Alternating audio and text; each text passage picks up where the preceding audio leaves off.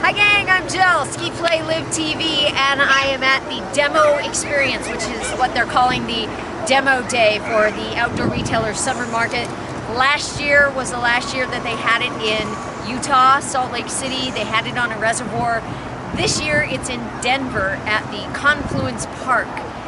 It's a commons area. They have a river here, but apparently the river water is too low for them to get much floating out of that, so a lot of people weren't able to demo the gear, which is kind of a hardship, I think, for people who participated in it and wanted to try out some stuff. There were some floaties of people trying to get through some of the rapids, and they did have the world's inflatable championships to see how many people, I guess, could get on a floaty. There were about 40 manufacturers in the outdoor area. I did talk to some of them, and they said that it is a little slower than in Salt Lake, so maybe people are holding off and seeing how the summer market show does this year.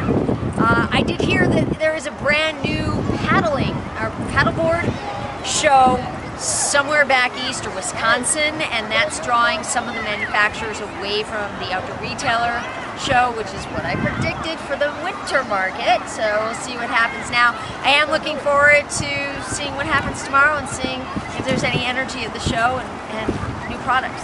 So stay tuned. We're going to try it ourselves.